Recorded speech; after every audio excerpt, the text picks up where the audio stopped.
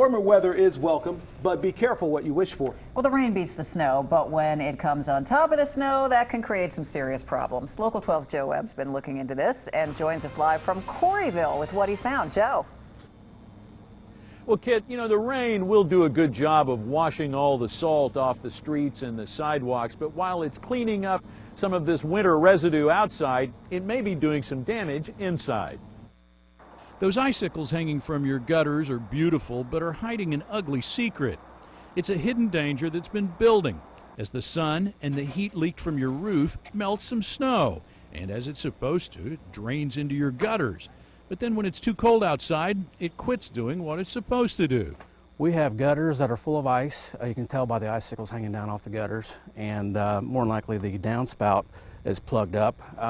A lot of times if you want to go outside just to see if your gutters and downspouts are full of ice, sometimes you can just push on the downspout, and if you hear that, you know they're plugged up full of ice. And the rain has nowhere to go but under your shingles and into your house, or over the top of the gutters and around your foundation. Dan Reckelhoff of Mr. Handyman is in Milford repairing a door today, but knows later in the week he's likely to see the work of those frozen gutters. You're going to have houses that the water's just going to seep down, get into the basements. You have to make sure your sump pumps are working properly, have somebody come out and check them. Not every home has a sump pump, and not every sump pump, even if it's working, is immune to what the winter of 2014 has dished out. If they have sump pumps that are coming out of the house and going down into the ground, that line's going to be frozen. A lot of times they'll be cracked, busted apart. You want to make sure that those are clear. If they're not clear, have that line pulled off. Preventive maintenance is the name of the game, but unless you have de-icing cables in your gutters, and few non-Canadians do, winters like this will give you gutters like this. And rain will have you praying for snow. If you have an ice damming problem now, it's probably going to get worse.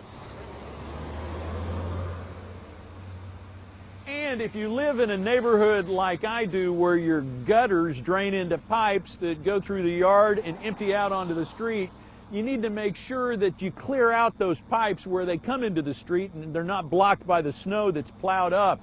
It was in my neighborhood. One of my neighbors pointed it out to me and I was able to shovel mine out. I don't know if the water is flowing yet. I'm anxious to get home and find out.